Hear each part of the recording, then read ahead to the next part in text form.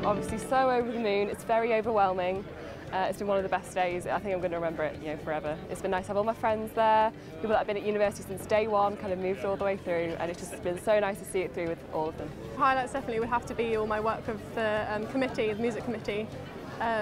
Doing all the social secretary stuff has been wonderful, organising all the events, I've loved that. We put on the Music Society Ball, we did the soiree, we did so many different kinds of events, and just being in the Music Society in general was such an incredible experience. So I've enjoyed being involved in different societies and having the chance to run the society in second year, so I was involved in the German Society, and then definitely my year abroad in the third year as well. It's definitely a high point of the degree. I decided to go to Germany for the whole year, and I did a teaching placement, so I taught English in Dusseldorf in Germany.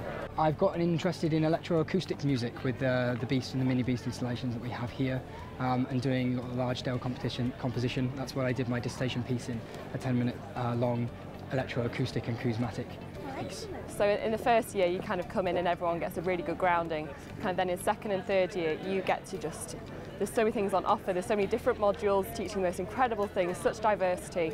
That's been an incredible part for me. This year I'm going to go and sort of work hopefully in theatres. I've been working in the Hippodrome this year. Hopefully do a bit more stage work, maybe some sound work with some production companies. That would be nice. I'm staying in Birmingham because I can't quite leave.